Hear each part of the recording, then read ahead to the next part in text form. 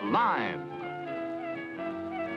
Brought to you by Kellogg's, the folks who bring the best to you each morning. The widest choice of cereals in the forms you like best. Yours from Kellogg's of Battle Creek. Now let's all play What's My Line?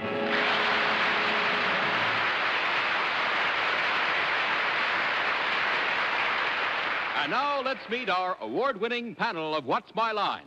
First, the delightful star of stage and television, Miss Arlene Francis.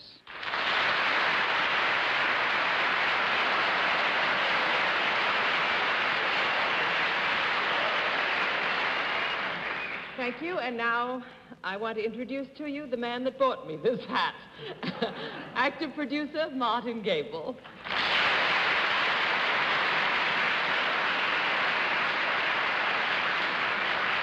Very pretty, too, Arlene. I love it. On my left, a girl who's becoming a habitué of Westminster Abbey, preparing her wardrobe for Princess Margaret's wedding, Miss Dorothy Kilgallen.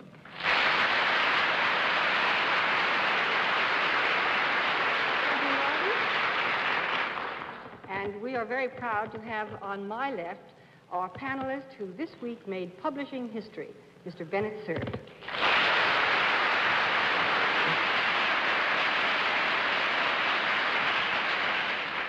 When I was down at the University of Arkansas last week, a lady named Bessie Moore, who's the head librarian down there, said, you know what we call John Charles Daly down here? A living doll. So here's that living doll in person, John Charles Daly.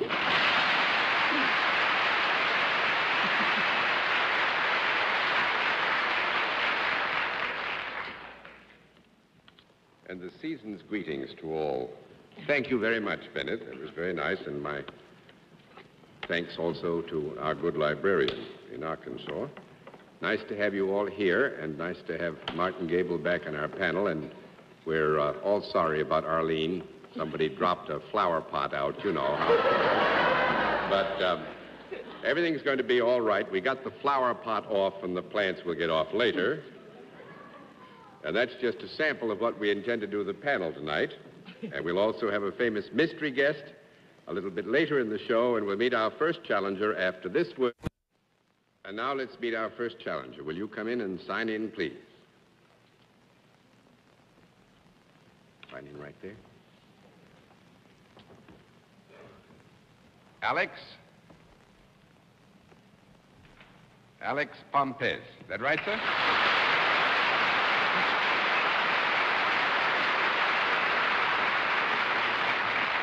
Where are you from, Mr. Pompez? Woodside, Long Island. Woodside, Long Island. Right. That's where you're living presently. Exactly. Oh, that's fine. Well, may I present our panel formally? Panel, Mr. Pompez, will you join me over here, please, sir? Do you know how we keep score in What's My Line? I do. All right, if you know how we keep score, there's a very simple job to be done. That's to let the fine audience that we have in the theater tonight and the folks at home know exactly what your line is.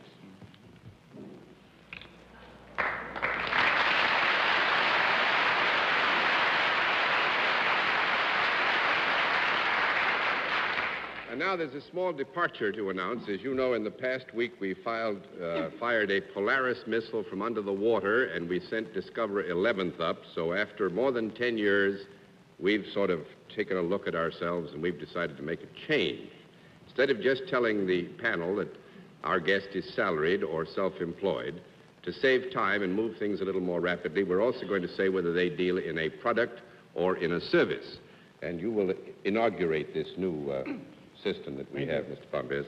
Your children, your grandchildren will undoubtedly note this in the record of history, but I want you to bear up under this. Now, don't let it throw you. So, panel, we will tell you that Mr. Pompez is salaried and he deals in services. And let's begin everything with Bennett Cerf. Mr. Pompez, your name is a Spanish name. Do you come from Latin America, South America, somewhere in there? Is the service that you perform done for a non-profit-making organization? Yes. Small conference. Small conference. Oh, yes. Yes. Well, it is. Yes. Done for a non-profit-making organization? No. No. No. Wait. I'd get in a lot of trouble with some friends of mine if I let that answer stand. That's 1 down and 9 to go, Miss Francis. It's a profit-making organization. A profit-making organization. Do you have anything to do in the handling of monies? No. 2 down and 8 to go, Mr. Gabel. Is your service one that this panel could use? No. 3 down and 7 to go, Miss Kilgallen. Does your service have anything to do with a large organization? Or is it something that a large organization rather than an individual would employ? No. Well, now, wait a minute. I must say, I think the terms of reference here are strange to Mr. Pompez. Is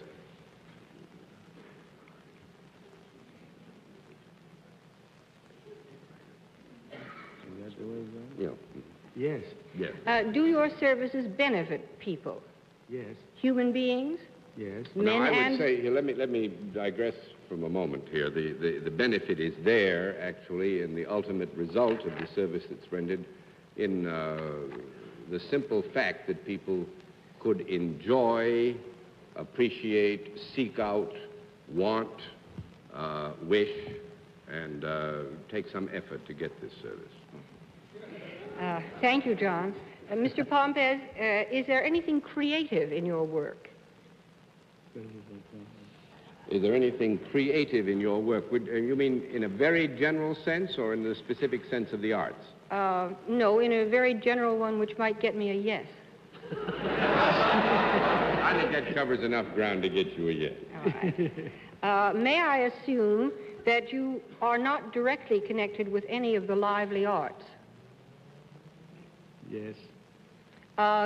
Do you create something which does not necessarily result in a product, but is part of the plan behind a product? Sound like John Daly now. And I'm confused too, Martin. Oh, no, not you. No, I think we'll have to give a no to that, Mr. No. Pompez, because the product was raised. That's 4 down and 6 to go, Mr. Sir. Mr. Pompez, does your work, the service you perform, ever take you within the range of the United Nations building over on East 42nd Street? Yes. It does. John, keep your hands off that card. Wait a minute, Bennett. Let me say this, that it would be necessary, I think, for a very substantial element of the New York community in the normal pursuit of their affairs to be called into the environs of the United Nations building, while this would not necessarily have or be considered a focal point of their activity. I know. He likes to walk down First Avenue, Bennett, that's all.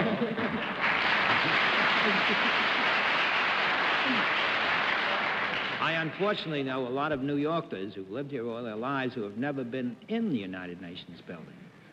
Well, it's worse than that. Some of them have never... I'm editorializing. You are Mr. that. Pompez, do you have anything to do with languages? No. That's 5 down and 5 to go, Miss Francis. Do you have anything to do with living quarters, hotels, and so forth? No. 6 down and 4 to go, Mr. Gable. Is your service more useful to, say, men than women? No. We just were overruled. We were just overruled. I think we would have to agree, Martin, that the service would be of more interest and very probably of greater use to one sex rather than the other. Yeah. Do people come to you for their service? No. That's 7 down and 3 to go, Miss Kilgallen. Then you go somewhere to perform your service. Yes. Do people watch you perform your service? Sometime. Do they pay to watch you perform your service? No. 8 down and 2 to then I go, have a Mr. weenie. Cerf. Do you have anything whatever to do with any kind of sport? Yes. Is it a sport that is played outdoors? Yes. Is it a sport that is played often in the United States? Yes. Is it a seasonal sport? Yes. Is it played about this time of the year? Yes. Is it a sport that requires a team rather than an individual? Yes. Is it baseball? Yes. Very good, Bennett. That's wonderful. But what do I do now? So who doesn't know baseball? Pompez, let's see. The Yanks haven't got any new players at all this year. Mr. Pompez, Mr. Pompez, that's wonderful. may I, are you on the managerial side than the playing side of baseball? No. Well, now, I think with your permission, Mr. Pompez, we would have to agree that if the definition is between the player and the managerial side, and the managerial side encompassing all but playing, then we would have to give you a yes. Well, are you either a scout or a coach? Yes. Well,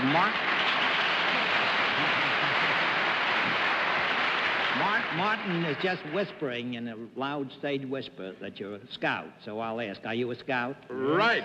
Baseball scout. Thank you, Martin. Actually, Mr. Pompez is a scout for the San Francisco Giants. Mr. Horace Stoneham's baseball team, which was in Candlestick Park for as glorious an opening, I guess, as anybody has ever seen. Candlestick Park in San Francisco. Do you think they're going to win, Mr. Lopez? Well, we got a chance. Well, Toots Shaw says the Giants are going to win the pennant this year. Nevertheless. Nevertheless. They won in 14 innings today, John. Yes, sometimes. Glad to hear that. Well, now, scouts are fascinating. And if this isn't a rude question, and I hope it doesn't embarrass you, have you discovered any stars? Oh, yes. I discovered a few of them. Monty Irvin, Hank Thompson, Willie McCovey, Sir Peter, and a number more boys.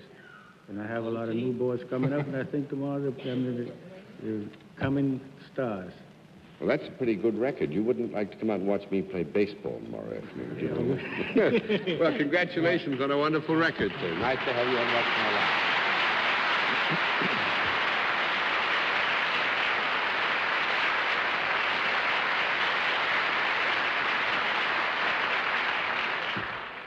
Well, I must give the panel some special kudos. That was a tough one, and I thought you weren't going to get it, but you did open it up. Let's see what you can do with the second one. Will you come in and sign in, please?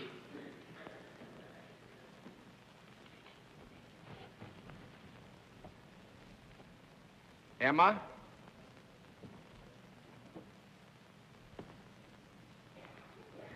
Emma Stokovich, is that right?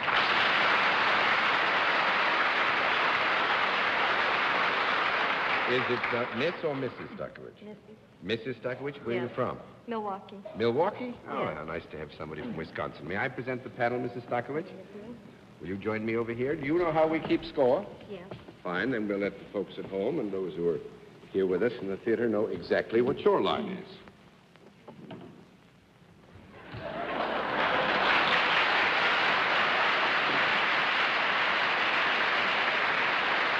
All right, panel, in line with the new policy, and needless to say, you realize the ramifications of any flat declaration about product or service are yours to determine.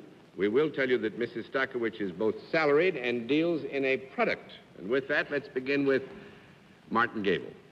Mrs. Stokovich, is your product more apt to be liquid than solid?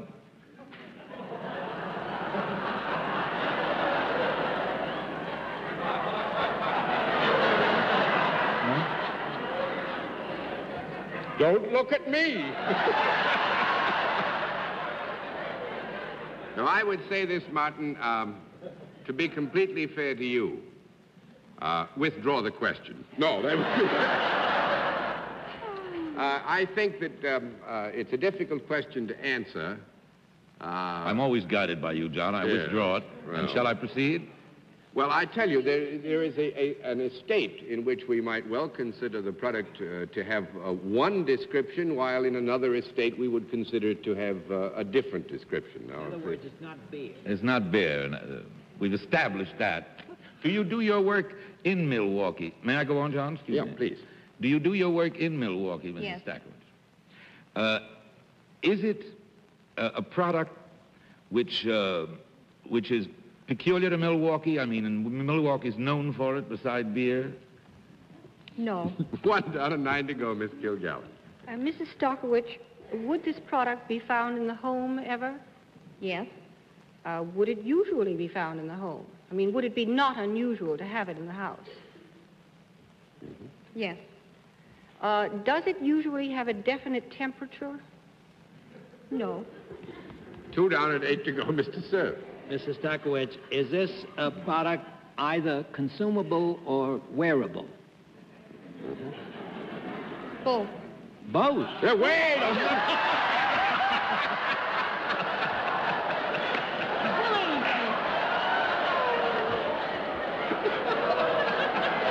Makes edible shirts. Yeah. Well, what could be both? Mr. Stockowitz withdraws that answer, and we will just say it is one or the other. You're very gracious, Mr. Is it consumable? Yes. Is it wearable? No. $3 and 7 to go, Mr. She said it was both. No. Listen, I want to tell you something. If it can melt, I'm glad it isn't wearable. Is this a product, since there was some confusion about it being liquid or solid, is it a product that sometimes is solid and then melts into a liquid? No. 4 No. down and 6 to go, Mr. What Gabel. kind of confusion be? Is it a product that sometimes is liquid and then solidifies into solid? Yes. Nice. That works both ways. But the way she does it, you see, it starts with... is it something that one would have in the kitchen? Yes. Is it something that helps to preserve food? Helps to preserve food? Yes. Ah, that's a very interesting thought, isn't it? Do you want to give him the no, or do you want me to do it? I will. You- No. $5 and 5 to go, Miss Kilgallen. Is this product ever eaten or drunk? Oh. Don't give any more than a yes or no. Is it eaten and drunk by human beings rather than animals? I would think in the main, yes. Yes. But animals could eat it or drink it and no harm would come to them? Yes. May I assume that we are not dealing with an alcoholic beverage of any kind? We're not. Okay. Would you keep this in the refrigerator? Yes. Is it, when it is served to whoever's going to eat it, is it partly liquid and partly solid? Pardon? I didn't hear. When it's served to an individual, is it partly liquid and partly solid? You want to leave now with me, or do you want to come later? It is a product, the estate of which is so various that you could get almost any combination and we could give you a qualified yes. And it wouldn't help me a bit, is that it? That's right. Would this be eaten at the main meal? Sometimes. They would? In an eccentric household? This is very difficult. It could be, but Daria, I think it's much better to give you the no and say no, it would not be eaten after the main meal. 6 down and 4 to go, Mr. Sir. Mr. Stockowitz, has this product or any part of it ever been alive? No.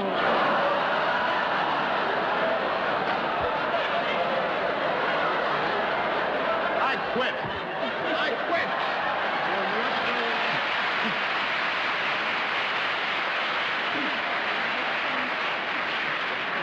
Just goes to show you get all carried away with Easter, and you ask Mrs. Stockowitz to come and visit with you, and she breaks eggs, 10,000 of them a day, for the Standard Produce Company, so they can put them in cakes and things like that. And look at all the trouble we had. Oh. But we had a lot of fun, too. Thank you, Mrs. Stockowitz. We had a grand time. Nice of you to be with us.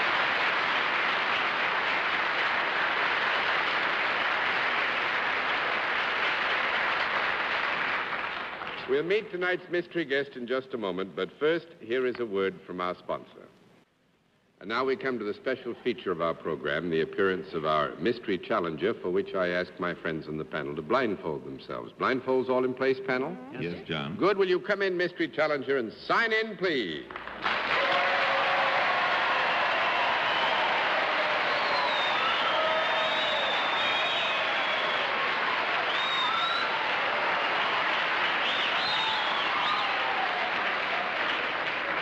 All right, panel, as you know, in the case of our mystery challenger, we go to a different form of questioning. You ask one question at a time in turn, moving clockwise, and we'll begin it with Miss Dorothy Kilgallen. If there were a record shop open and I went into it, Could I purchase an LP by you? No. 1 down and 9 to go, Mr. Cerf. Are there more than one of you as mystery guests tonight? No. What? No. 2 down and 8 to go, Miss Francis. Oh, then are you an actor? No.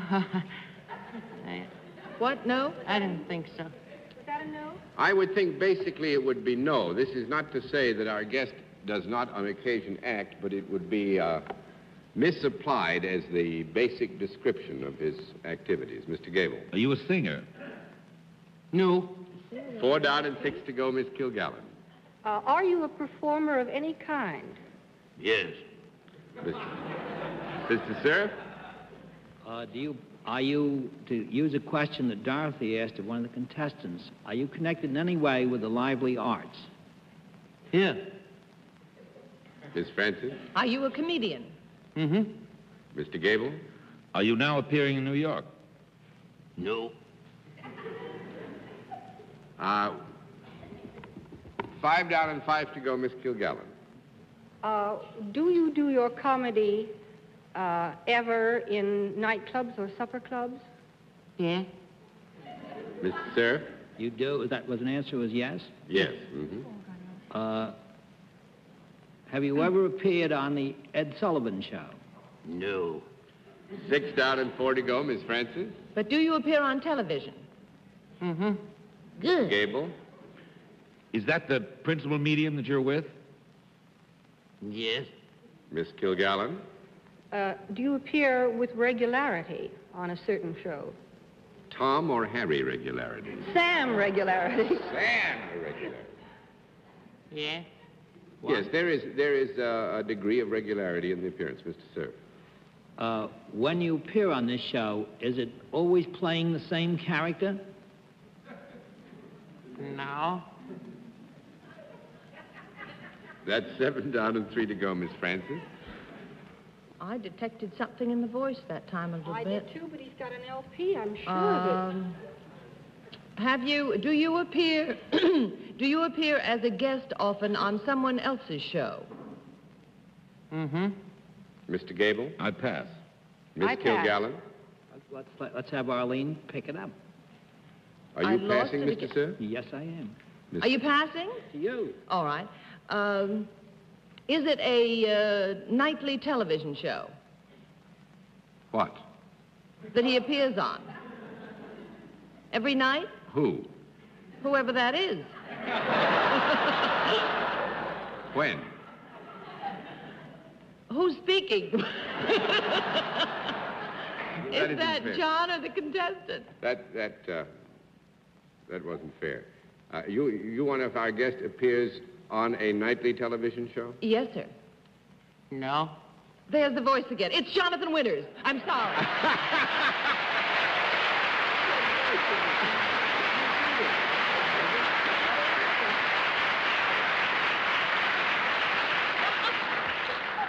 You used that little voice twice, didn't you? All right. You couldn't help yourself, could you? And we had you running then, actually, because the question as it was framed got into a regular connotation, which added up. But, I wish he'd say some Easter greeting like Grandma Frickin'. Well, I hope everybody got their chocolate bunnies.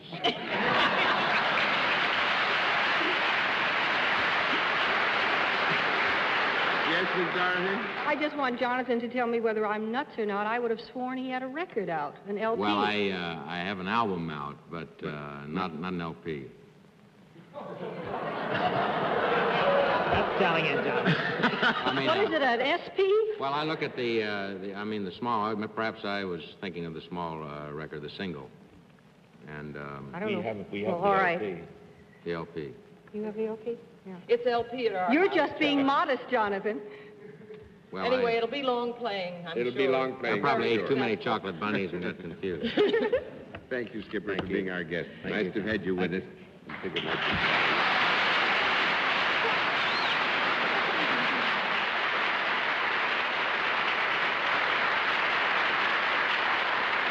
We'll be back after this word from our alternate sponsor.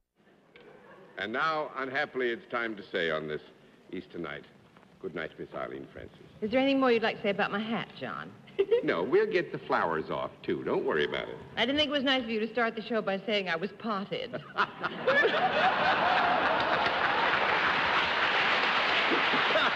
Marvin. Good night, Arlene. Good night, Bennett. Good night, you living doll, you. Oh, Bennett, thank you very much. Good night, ladies and gentlemen, and thanks for being with us on Potted What's My Line. What's My Line is a CBS television network production in association with Mark Goodson and Bill Todman.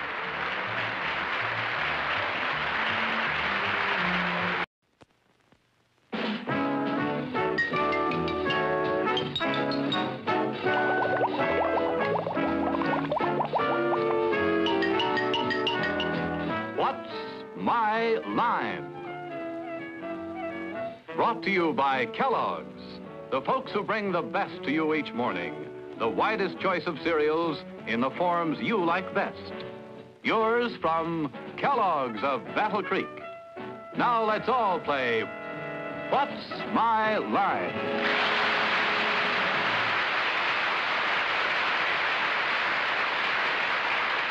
And now let's meet our award-winning panel of What's My Line. First, the delightful star of stage and television, Miss Arlene Francis.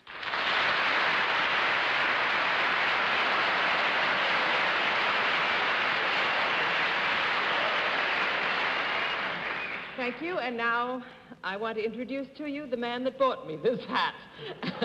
Actor producer Martin Gabel.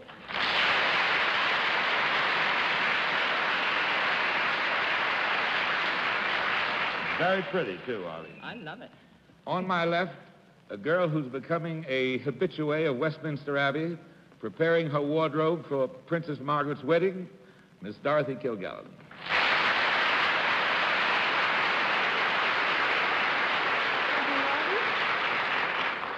And we are very... Your name is a Spanish name. Do you come from Latin America, South America, somewhere in there? Is the service that you perform done for a non-profit-making organization? Yes. Small conference. Small conference. Oh, yeah. Yes. Well, it is. Yes. Done for a non-profit making organization? No. No. No. Wait. I'd get in a lot of trouble with some friends of mine if I let that answer stand. That's one down and 9 to go, Miss Francis. It's a profit-making organization. A profit-making organization. Do you have anything to do in the handling of monies? No. 2 down and 8 to go, Mr. Gable. Is your service one that this panel could use? No. 3 down and 7 to go, Miss Kilgallen. Does your service have anything to do with a large organization? Or is it something that a large organization rather than an individual would employ? No. Well, now, wait a minute.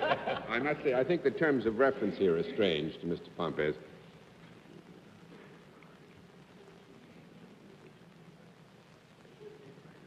Is that the way it goes? Yeah. Yes. Yes. Do your services benefit people? Yes. Human beings? Yes. Now, I Men would say, here, let me digress from a moment here. The benefit is there, actually, in the ultimate result of the service that's rendered in the simple fact that people could enjoy, appreciate, seek out, want, wish, and take some effort to get this service. Thank you, John. Mr. Pompez, is there anything creative in your work? Is there anything creative in your work? You mean in a very general sense or in the specific sense of the arts? No, in a very general one which might get me a yes. I think that covers enough ground to get you a yes. All right. May I assume that you are not directly connected with any of the lively arts? Yes. Do you create something which does not necessarily result in a product, but is part of the plan behind a product? Sound like John Daly now. And I'm confused too, Martin. Oh, no, not you. No, I think we'll have to give a no to that, Mr. Pompez, because the product was raised. That's 4 down and 6 to go, Mr. Sir. Mr. Pompez, does your work, the service you perform, ever take you within the range of the United Nations building over on East 42nd Street? Yes. It does. John, keep your hands off that card. Very proud to have on my left our panelist who this week made publishing history, Mr. Bennett Cerf.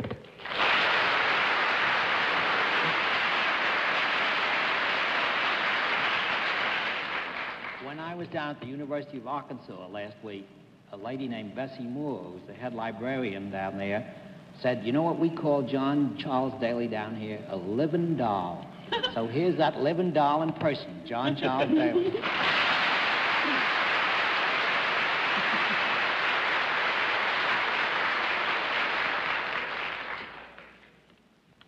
And the season's greetings to all.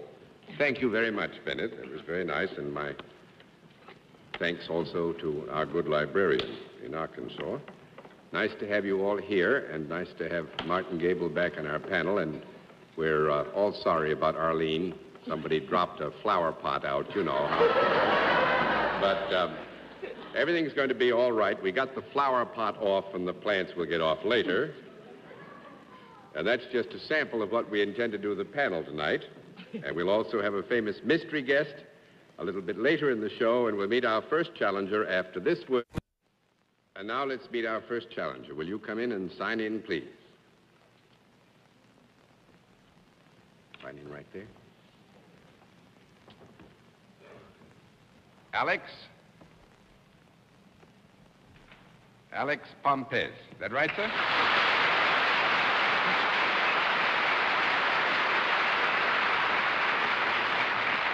Where are you from, Mr. Pompez? Woodside, Long Island. Woodside, Long Island. Right. That's where you're living presently. Right. Oh, that's fine. Well, may I present our panel formally? Panel, Mr. Pompez, will you join me over here, please, sir? Do you know how we keep score in What's My Line? I do. All right, if you know how we keep score, there's a very simple job to be done. That's to let the fine audience that we have in the theater tonight and the folks at home know exactly what your line is.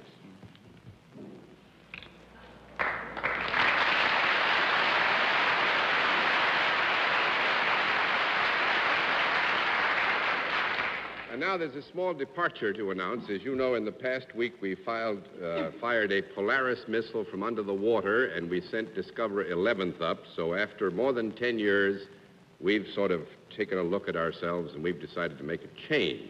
Instead of just telling the panel that our guest is salaried or self-employed, to save time and move things a little more rapidly, we're also going to say whether they deal in a product or in a service. And you will inaugurate this new system that we have, Mr. Pompez. Your children, your grandchildren will undoubtedly note this in the record of history, but I want you to bear up under this. Now, don't let it throw you. So, panel, we will tell you that Mr. Pompez is salaried and he deals in services. And let's begin everything with Bennett Cerf. Mr. Pompez,